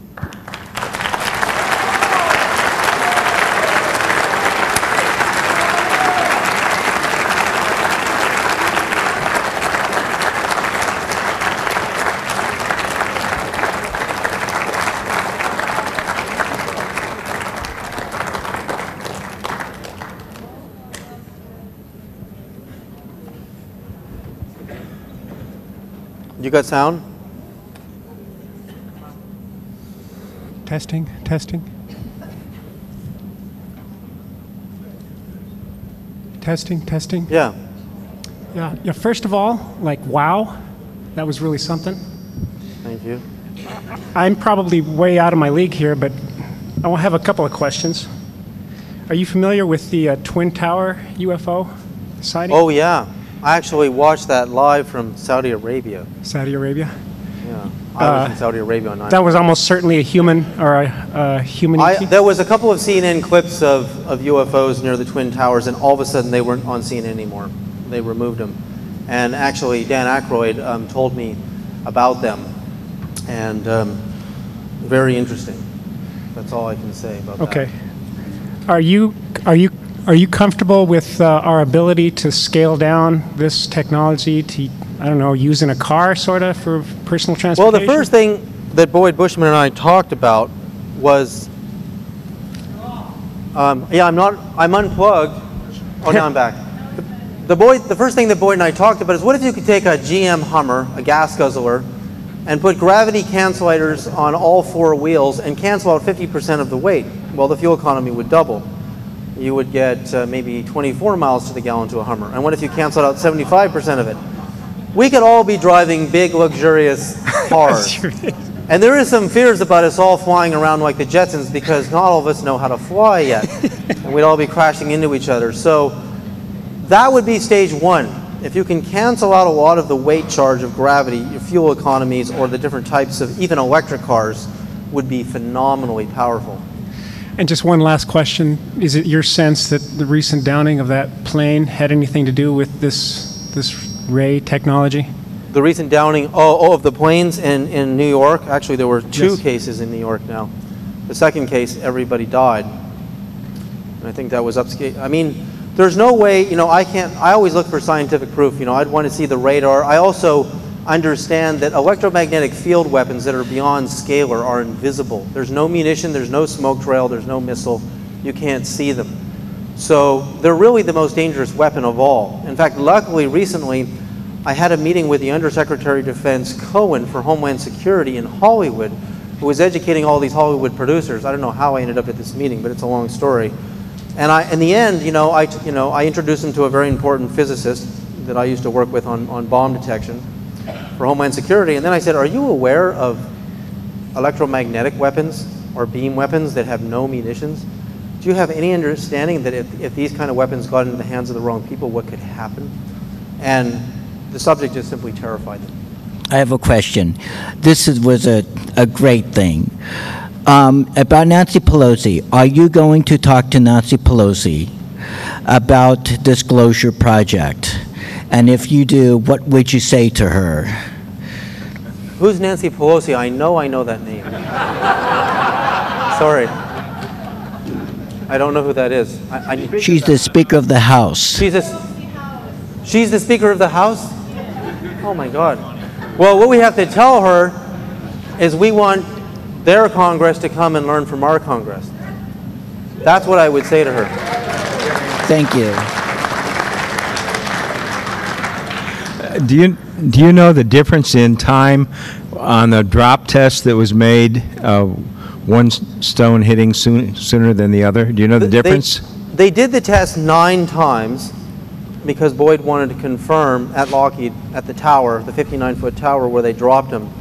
But the exact times, and I was really interested in that because it's only 59 feet. That's not very far. So if you can see a difference in the rate of fall in only 60 feet, that is phenomenal, even if it's visible. But the exact ratios, I don't know. No, I can ask Boyd that. But wouldn't you have to worry about whether it would be air resistance difference? No, because you know that heavier objects, spherical objects, and they were spherical, both of them. He wrapped a plaster around the north-north magnets, and then another one that looked identical. It would be exactly the same. No, in 59 feet, aerodynamics would not show any change. In fact, let's drop my pen and this little guy here, and we have aerodynamic problems, and they both fall at the same rate here. And on the moon, the feather fell at the same rate as Yeah, I understand that. Yeah. Thank you. You seem to have linked some of this energy here with the crop circles. And what exactly is the mechanism by which that energy is applied to the crop to make the crop circles? And in connection with that, now there recently apparently have been some rectangular crop circles. They're not all circular. And I've seen also where there's a little bouncing ball of light seems to be associated with those crop circles. Can you comment on any of those? Well, firstly, I rarely talk about this, but I've had encounters with the spheroids right in front of me. I've actually seen them. And I was talking to Bob Brown about this last night, actually before I go there. Remember the test in the swimming pool The interference patterns at 9 o'clock between clockwise and anti-clockwise produce rectangles, triangles, diamonds, all kinds of shapes. So interference patterns, depending on the way they're configured and the timing of the pulses, can produce any geometry you can imagine. Just like the sound of the sun produces beautiful geometries in water. You can take chaotic tap water, which looks crazy if you flash freeze it, and then you beam the sound of the sun at it and it completely reconfigures. Why the geometries? Because the geometries appear in the harmonic ratios, precise. These ratios are very precise. And if you look in the incident of Jeff Willey's UFO, and also if you look at the ratio in the Meyer UFOs, these ratios are so, I mean, they need to be tested. The tests that I've done have produced, I'm convinced that there is over unity happening. Even my little stones can cause your body electricity to, on a little voltmeter, to go higher. Why? Where's the extra energy coming from? Why was I only, 4/100ths of a volt and now I'm 108/100ths of a volt? Where does that extra energy come from? It's because, in the 0-point field, to get to the 0-point field, you have to know the language of the harmonies of these codes. But interesting enough, going to the spheroids and the crop circles, I believe the crop circles are intelligent. W.C. Levengood shared his paper with me, and he's convinced there are electromagnetic waves that are coming from space somewhere. Whether they're satellites or not, he doesn't know. Whether they're ETs, he doesn't know. Are producing the geometries in the fields and causing the grass to heat and bend at the nodes. The fake circles are not worth doing any math on. I mean, once you eliminate, if somebody has crunched the grass, then I'm not interested in doing any math on the circle. But if you can at least get to that point. Now the little spheroid beings, and some of them are quite large, this is amazing. Gary Schwartz, a Harvard-Yale psychiatrist who's in my film The Voice, has the most advanced consciousness studies lab in the nation at the University of Arizona at Tucson. And this is an amazing experience because, one night I went to bed really early, like 9 o'clock, and my wife was just talking to some very positive extraterrestrials. And I had no idea what she was doing. I woke up in the middle of the night, and because I feel this static in my body before I see ghosts and beings. I actually see them three-dimensionally because I've been meditating every day for 30 years, and these things happen when you do this meditation practice. And I saw these little basketball guys, burnt orange and turquoise, and they were moving around like this, 3 of them spinning around my wife's head, and they shot through the ceiling, and I went, oh my God, man, I really saw this. And my friend Joseph Mark Cohen, a Jewish Kabbalah teacher, told me that these little spheroids in the crop circles are the Arcturians from the star system Arcturus. And I had already met them before in the same fashion. Spheres, speaking to me in perfect English, hovering in my room right in front of me. I know that sounds like science fiction. But what interests me is Gary Schwartz comes to me and he said, David, when that was in this past November, he said that same week, very shortly before that, the military came to him and had this new ultra-infrared camera. You think of the FLIR cameras in Mexico and how they saw the UFOs, right? And these cameras can see so deep, the new one can see so deep into the invisible infrared in specific strata, very precise areas of the infrared that no camera's ever seen before. It was made by Mitsubishi. And the military said, Gary, can you help us? Because we're seeing things on this camera we can't explain. And he's a psychiatrist, and he does a lot of research with psychics who see ghosts and phenomena. And he has cameras that can see into the invisible. He said, David, you got to come to my lecture. Because exactly what you saw, you're going to see on film. A woman who was a trance channeler who was communicating with extraterrestrials, they filmed her with this ultra $700,000 camera. And all of a sudden, not like the two-dimensional orbs you see in the digital cameras, this thing looked like a basketball. And it was moving around just like the guys I saw, woo, woo, woo, like really kind of fun, like a bee, buzzing around her head and whew, took off. Exactly as I had experienced. So I was excited about that because it was confirmation in the invisible that these spheroids exist and they are intelligent. And we've all seen, if anybody has seen the good crop circle movies, we've seen the evidence that the little orbs of light can even appear in the daytime, and they're probably making the circles. And possibly they are from Arcturus or other star systems. So, so that's my answer to that question. Now, Gary Schwartz, And Bob and I were talking about this last night at dinner. It's very interesting that what if a lot of these consciousness researchers, which we have at Princeton University, the Global Consciousness Project, now this is really interesting.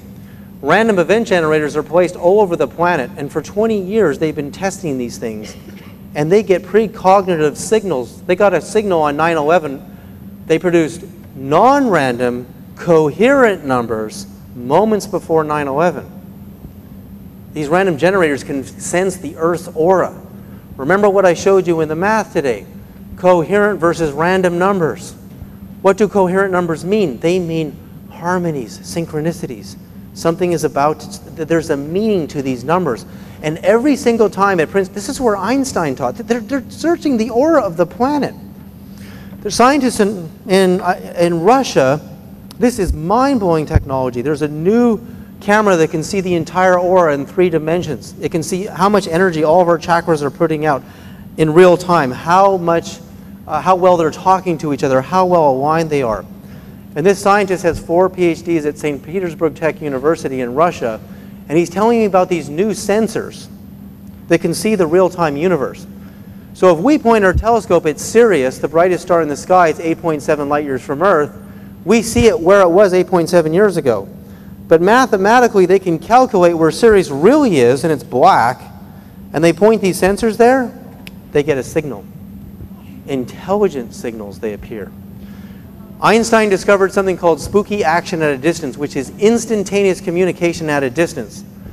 Scientists have actually measured communication between little microbes in water dishes on the planet Earth suddenly go crazy around 8 minutes before a solar flare actually, when a solar flare emits on our sun, it takes over 8 minutes for it to get here.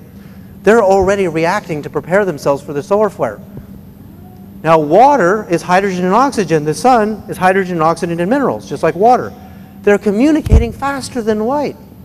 So these little water sensors are being tested in Russia, and these guys, forget SETI, forget looking at radio waves. They're not broadcasting in radio waves. We can use these real-time sensors to make contact with extraterrestrials in real time. And so I think it's going to happen.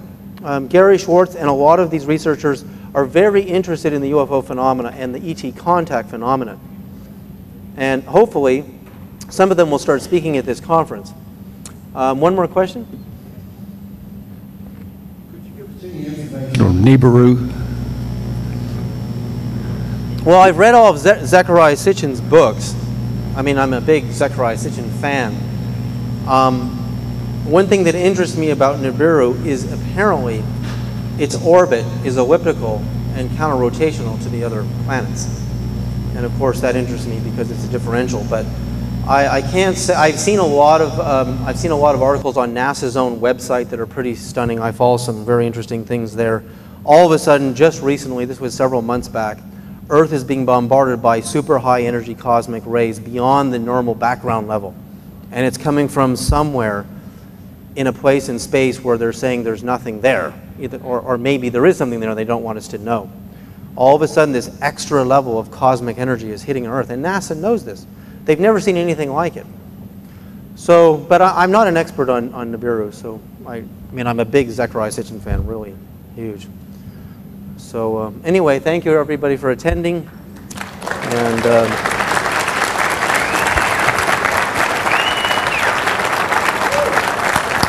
thank you, Bob. Yeah, great. Oh, I got to grab my book. Thank you, David. David Sereda. Hey, listen, don't